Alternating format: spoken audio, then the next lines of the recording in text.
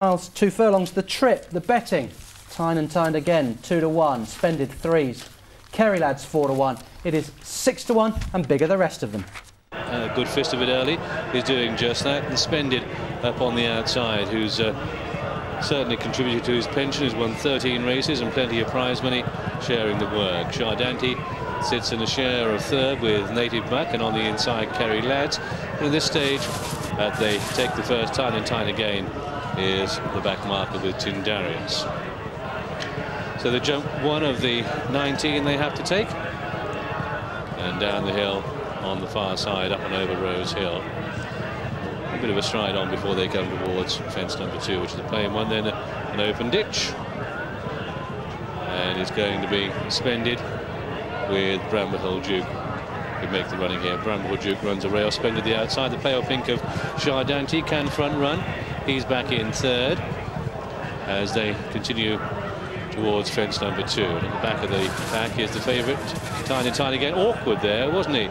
And Graham Lee very nearly went into orbit, but with 38 winners this season, is keen to make it more. And of course, Graham associated with those good horses, trained by Howard Johnson, the Graham Wiley jacket. But rides for Norman Mason today on Tyne and Tyne again, those red colours at the back of the pack. Down towards fence number 4 then, and it's the cross fence, and it's Bramble Hill Duke who pops it in the lead. A little bit erratic there was Native Buck in those bright red and yellow colours, and Kerry Lads, who ran a personal best in the Scottish National last year, on the inside of the maroon.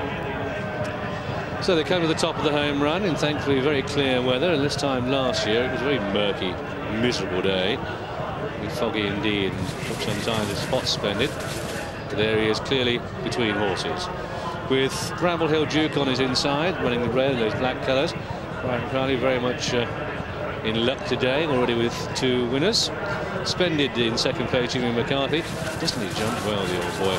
And then up on the outer in the pale pink colours of the Bethel family, that's on the extreme left there, Shardante. The maroon colours of Kerry Lads, and then Tyndarius getting close to Native Buck and Tyne again. Fence number 7, Splendid with the advantage here. Good place to be with 1 or 2 iffy jumpers in the race. Splendid out in front. Could be a really good day here for Alan King. And it looks as if Native Buck has been pulled up. He has been pulled up. There's something radically wrong there. Splendid on the outside of Bramble Hill Duke. And Kerry Lads was a little bit awkward there. Tyndarius getting a bit closer. Tyne and Tyne again has never got into this at all and is very remote. Look at the bottom right of your picture there. There he goes. Graham Lee having to work on this one, never getting into this race at all. So they're continuing the sweep towards the point, which is just over 3/4 of a mile from home. That's the cross fence, and Splendid still with the edge. Shardante up on the outside for the Sue Smith yard. Took the previous race here with Meldrum Star in a tough finish, but Splendid leads. To Shardante up on the outside, Kerry Lads, and Tyndarius getting closer now.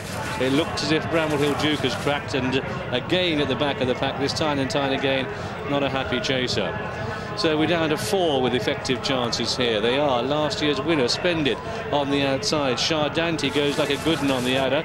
And there, Kerry Lads made a mistake. Bramble Hill Duke at the top of the picture there might very well be pulled up. Tyndarius is getting into this. So, and it looks as if Tyne and Tyne again has been pulled up. So they come down towards the 5th from home. That was Splendid with the edge. Looks as if Kerry Lads is moving out of this race quite quickly. Splendid though, the top weight with the edge to Shardante, who's being ridden along. And Tyndarius, one of the season's improvers despite the age of 12, and he's in with chances as they come to the top of the home run. This is 4 out, and this is Splendid with the lead. Doesn't he jump well? To Shardante, who's coming back for more. A big weight difference here, nearly 2 stone. And Tyndarius is coming into this. 3 with chances, 3 to jump. And Splendid with a length lead. To Shardante and Tyndarius, 3 out. And Shardante is putting it to Splendid, who won the race last year. Shardante is staying on very well. Tyndarius tries to raise his game. Still got 2 to jump, still 1/4 of a mile to go. Splendid with the edge though, the class performer. Here we are 2 out. right. He goes through the top of it. He's getting a bit weary. A big weight advantage. Pink Cap on the inside. Tyndarius tries to rally now. They've got 1 to jump and 2 with realistic chances. They are Splendid and Tyndarius. They're racing down towards a final fence. How do they jump it? Splendid, Tyndarius. Tyndarius the better to Splendid, who won the race last year. Booked for second, surely now, as Tyndarius strides up to the line with a 3, 4, 5 length lead. And Tyndarius, the 12-year-old, wins his 9th race. And Paddy Aspell, his 15th winner of the season. Splendid comes home in second, and Shardante in third. And they're the only 3 to finish. The winner then is number 8, Tyndarius, lightly weighted, trained by James Hetherton, and those black and pink colours. 3:20 at Doncaster. Tyndarius is the winner at 16 to 1 by 5 lengths from Splendid at 3 to 1. Shardante was third at 6 to 1. Tyne and Tyne again, a disappointing 9 to 4 favourite, was pulled up.